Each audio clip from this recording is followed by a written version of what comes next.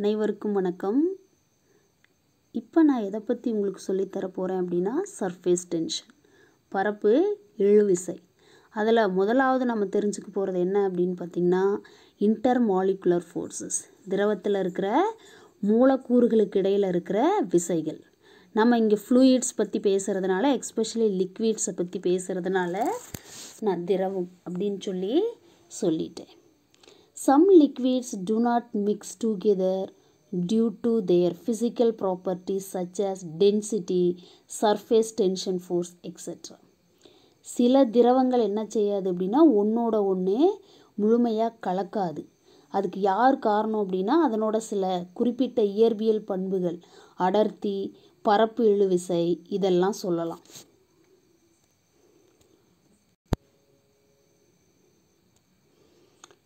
For example, water and kerosene do not mix together.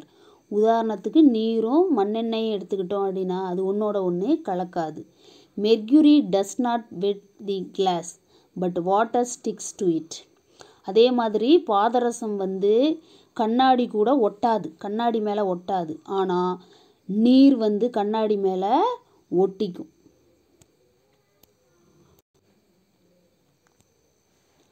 Water rises up to the leaves through the stem. தண்டுகள் வழியாக என்ன செய்யுது அப்படின்னா இலைகளுக்கு நீர் மேலேறும். ஒரு செடியில் பார்த்திங்கன்னா தண்டு வழியாக நீர் மேலேறி இலைகளுக்கு போய் சேரும். They are mostly related to the free surfaces of liquids. இது பெரும்பாலும் யாரோட தொடர்பு படுத்தப்படுது அப்படின்னா அந்த திரவத்தோட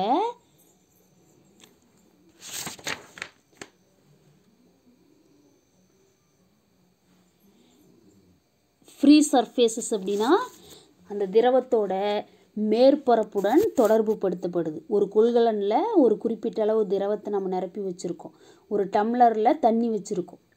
அப்போ அந்த வாட்டர் சர்ஃபேஸோட மேல் பார்ட்டை தான் என்ன சொல்கிறது, ஃப்ரீ சர்ஃபேஸஸ் அப்படின்னு சொல்கிறது. Liquids have no definite shape but have a definite volume. திரவங்களுக்கு வரையறுக்கிற மாதிரி வடிவம் கிடையாது, ஆனால் அதுக்கு வரையறுக்கிற மாதிரி கனளவு இருக்குது. Hence they acquire a free surface when poured into a container. அதனால தான் திரவங்களை கொள்கலனில் நம்ம நிரப்பி வைக்கும்போது அது ஒரு குறிப்பிட்ட மேற்பரப்பை பெறுது.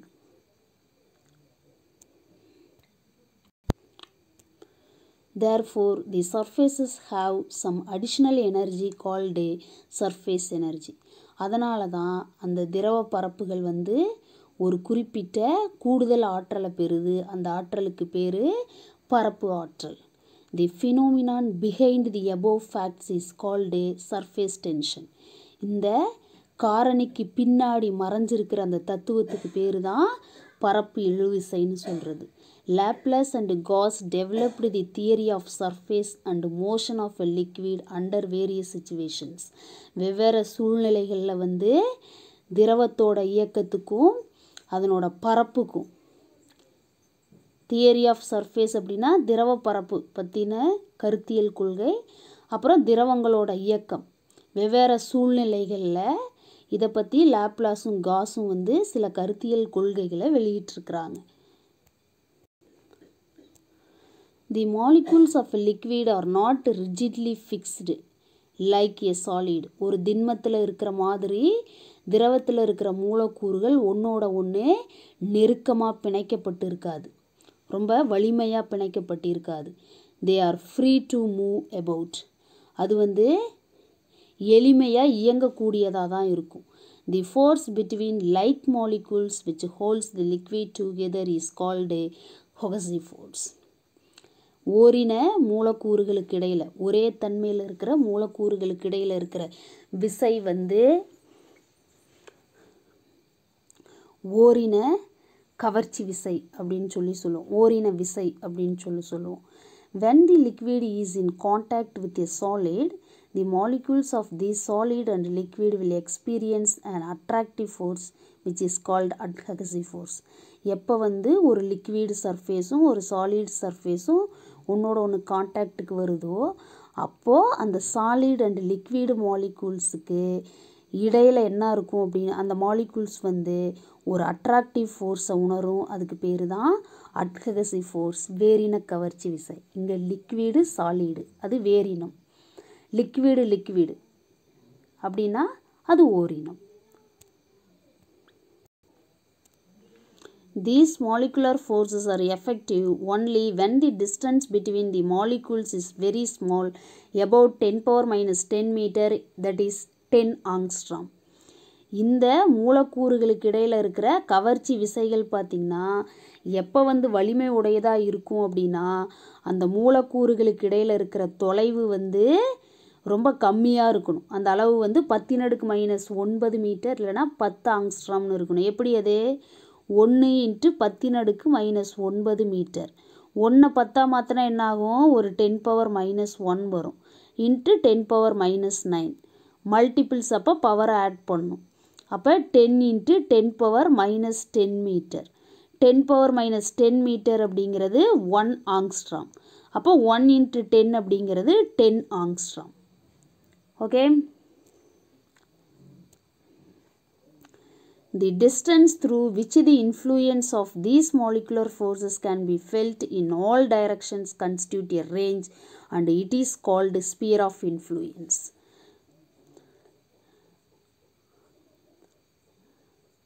எல்லா திசைகள்லையும் around the molecule all directions constitute a range, சுற்றியும் இருக்கிற அந்த விசை வந்து என்னாகுது அப்படின்னு பார்த்திங்கன்னா கவர்ச்சி புலம், ஸ்பியர் ஆஃப் இன்ஃப்ளூயன்ஸ். இங்கே ஒரு வாட்டர் மாலிகூல் இருக்குது அப்படின்னா அரவுண்ட் திஸ் ஒரு பர்டிகுலர் டிஸ்டன்ஸ் வரைக்கும் தான் அந்த கவர்ச்சி விசை எஃபெக்டிவாக இருக்குது. அப்படின்னா இந்த டிஸ்டன்ஸை தான் என்னன்னு சொல்லுவோம், ஸ்பியர் ஆஃப் இன்ஃப்ளூயன்ஸ் சொல்லுவோம், கவர்ச்சி புலம் அப்படின்னு சொல்லுவோம். தி forces out side this range is rather negligible. இந்த நெடுக்கத்துக்கு வெளியில் இது அப்பார்ட் ஃப்ரம் திஸ் இருந்துச்சு அப்படின்னா அந்த விசை வந்து புறக்கணிக்கத்தக்கது. அதனோட அந்த அட்ராக்டிவ் நேச்சர் வந்து அவ்வளோ எஃபெக்டிவாக இருக்காது. Consider 3 different molecules A, B and C in a given liquid as shown in the figure. இந்த படத்தில் சொல்லியிருக்கிற மாதிரி கொடுக்கப்பட்ட திரவத்துக்குள்ள ABCங்கிற 3 வேறுபட்ட மூலக்கூறுகளை நம்ம கருத்தில் எடுத்துக்கிறோம். இங்கே பாருங்கள், ஏ அப்படிங்கிற மூலக்கூறு முழுமையாக அந்த திரவத்துக்குள்ளே இருக்குது. பிங்கிற மூலக்கூறு வந்து 3/4 பங்கு திரவத்துக்குள்ளேயும் 1/4 பங்கு காற்றுலேயும் இருக்குது. சிங்கிற மூலக்கூறு பார்த்திங்கன்னா பாதி அளவு திரவத்துக்குள்ளேயும் பாதி அளவு காற்றுக்குள்ளேயும் இருக்குது. இப்போது இந்த கவர்ச்சி விசையோட அளவு எவ்வளோ இருக்கும் அப்படிங்கிறத நம்ம தெரிஞ்சுக்க போகிறோம். அதுக்கு என்ன காரணங்கிறதையும் தெரிஞ்சுக்க போகிறோம். Let a molecule A be considered well inside the liquid within the sphere of influence. அந்த கவர்ச்சி புலத்துக்கு உள்ளேயே என்ன செய்யுது அப்படின்னா ஏங்கிற மூலக்கூறு முழுமையாக திரவத்துக்குள்ளே இருக்குது. Since this molecule interact with all other molecules in all directions, the net force experienced by A is 0. எனவே இந்த மூலக்கூறு பார்த்திங்கன்னா அதை சுற்றி இருக்கிற எல்லா திசையிலும் இருக்கிற அனைத்து மூலக்கூறுகள் கூடயும் வினை புரியும். அதனால் ஏங்கிற மூலக்கூறு உணர்கிற அந்த நிகர விசை அப்படிங்கிறது சுழி மதிப்பை பெறுகிறது. Now consider a molecule B in which 3/4 lies below the liquid surface and 1/4 on the air. அடுத்து என்ன செய்கிறோம், பி அப்படிங்கிற ஒரு மாலிகுலை கன்சிடர் பண்ணிக்கிறோம். அதில் 3/4 4/3 பங்கு என்னது நீர்ப்பரப்புக்கு கீழே இருக்குது, தண்ணிக்குள்ளே திரவத்துக்குள்ளே இருக்குது, லிக்விடு சர்ஃபேஸுக்கு கீழே இருக்குது. 1/4 4/1 பங்கு 1/4 பங்கு எப்படி இருக்குது மேலே காற்றில் இருக்குது. 3/4 பங்கு திரவத்துக்குள்ளேயும் 1/4 பங்கு காற்றுலையும் இருக்குது. இப்போ அந்த கவர்ச்சி விசை எப்படி இருக்குன்னு தெரிஞ்சுக்கலாம். Since B has more molecules towards its lower side than the upper side, it experiences a net force in the downward direction. எனவே Bங்கிற மூலக்கூறு என்ன செய்யுது அப்படின்னா லோவர் சைடு கீழ்நோக்கி கீழ்ப்பக்கம் திரவத்துக்குள்ளே வந்து என்ன ஆகுது அதிக மூலக்கூறுகளை பெறுது. எதை ஒப்பிடும்போது மேல் பக்கம், திரவத்துக்கு மேல் பக்கம் ஒப்பிடும்போது. அதனால் இந்த பிங்கிற மூலக்கூறு கீழ்நோக்கிய திசையில் வந்து ஒரு நிகர விசையை உணருது. இன் எ similar way if another molecules is Susan on the liquid surface. இதே மாதிரி என்ன பண்ணுறோம் அப்படின்னா சி அப்படிங்கிற இன்னொரு மூலக்கூறை வந்து அந்த திரவ பரப்பு மேலே இருக்கிறதா நம்ம தெரிவு செஞ்சுக்கிறோம். அதில் பார்த்திங்கன்னா அப்பர் ஹாஃப் இன் ஏர், கால் பங்கு மேலே காற்றில் இருக்குது. லோவர் ஹாஃப் இன் லிக்விடு, அரைப்பகுதி அந்த மூலக்கூறில் பாதி திரவத்துக்குள்ளேயும் பாதி திரவத்துக்கு மேலே காற்றுலையும் இருக்கிறதா கன்சிடர் பண்ணிக்கிறோம். It experiences a maximum downward force due to the availability of more number of liquid molecules in the lower part. பிங்கிற மூலக்கூறோட கீழ்ப்பகுதியில் அதிக திரவ மூலக்கூறுகள் இருக்கிறதுனால இந்த பிங்கிற மூலக்கூறு கீழ்நோக்கிய திசையில் ஒரு பெரும விசையை உணருது. Hence, it is obvious that all molecules of the liquid that falls within the molecular range inside of the liquid interact with the molecule and hence experience a downward force. இப்போ என்னாச்சு அப்படின்னா அந்த கீழ்நோக்கிய திசையில் என்ன செய்யுது, திரவத்துக்குள்ளே வந்து இருக்கிற எல்லா மூலக்கூறுகளும் வந்து அந்த மாலிகுலர் ரேஞ்சுக்குள்ளேயே இருக்கிறதுனால அந்த மூலக்கூறுகள் என்ன செய்யும் அப்படின்னா ஒன்றோட ஒன்று இன்ட்ராக்ட் பண்ணும். அந்த மூலக்கூறு திரவ மூலக்கூறு கூட வினை புரியும், இன்ட்ராக்ட் பண்ணும். அதிக கீழ்ப்பகுதியில் தான், திரவத்துக்குள்ளே தான் இருக்குது. அதனால தான் கீழ்நோக்கிய திசையில் ஒரு விசையை உணருது. When any molecule is brought towards the surface from the interior part of the liquid, work is done against the cohesive force among the molecules of the surface. எப்போ வந்து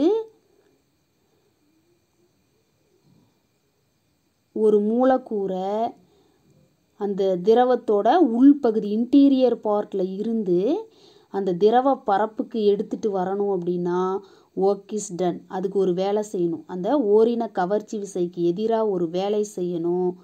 among the molecules of this,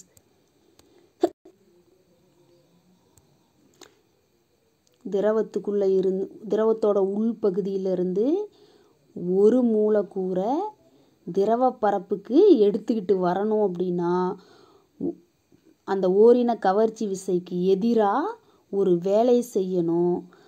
அந்த வேலை வந்து அந்த மூலக்கூறில் potential எனர்ஜியாக store ஆகுது. This work is stored as potential energy in molecules.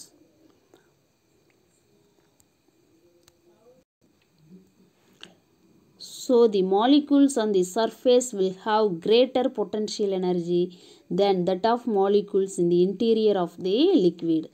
அதனால தான் அந்த திரவத்துக்கு உள்பக்கம் இருக்கிற மூலக்கூறுகளை விட அந்த பரப்பு மேலே இருக்கிற திரவ பரப்பு மேலே இருக்கிற மூலக்கூறுகள் வந்து அதிக நிலையாற்றலை பெறும். ஏன்னா கிராவிட்டிக்கு அகைன்ஸ்டாக மேல் நோக்கி போக போக என்ன ஆகும் அப்படின்னா பொட்டன்ஷியல் எனர்ஜி இன்க்ரீஸ் ஆகும்.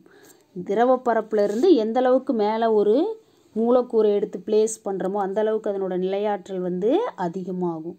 But for a system to be under stable equilibrium it's potential energy must be a minimum.